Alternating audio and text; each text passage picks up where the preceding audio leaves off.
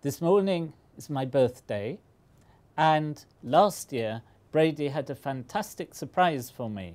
He etched a periodic table on one of my hairs, and it even got into this year's Guinness Book of Records.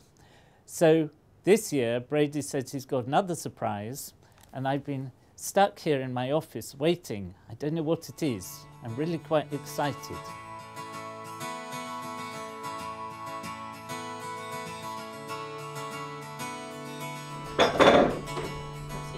Any more chemistry undergraduate like this?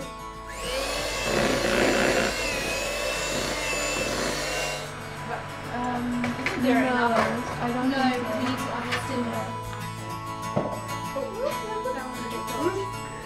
Got ya.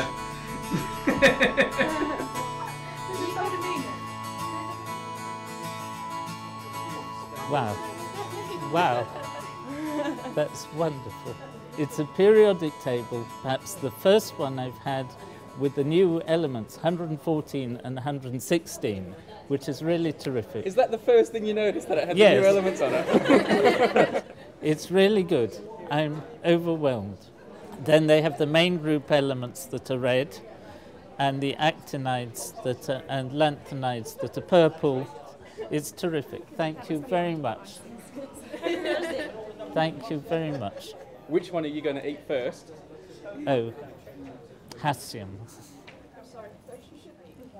It's delicious. I now know even more about hassium than I did before. Everybody will eat them. What else? You're going to donate them? You're going to donate them? I'm going to donate them to everybody. To the hungry students and to everybody else. Platinum. Platinum? Platinum. South Go on. African platinum. RB.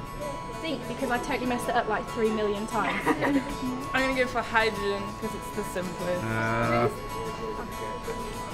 Okay, I need to choose between radium and mercury. What are you choosing, Deb? Moron! But it's not green! I've got to take uranium. Absolutely. Well done, show us. Uranium. Well done. Show us. Alright, platinum's gone, so I'm going to take palladium. I'll take copper. I think I'll surprise you. I'll have something to make my voice squeak. Oh, helium. Thank you very much, Martyn. Assistant cameraman. Oh wow. Oh my god, I'm so nervous. Alright. I am going to eat something I would never eat in real life, I think.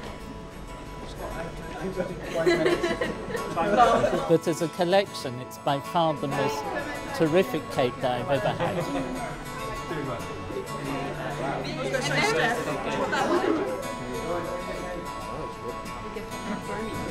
We need people to take cakes. Got you again. Sorry. Every time.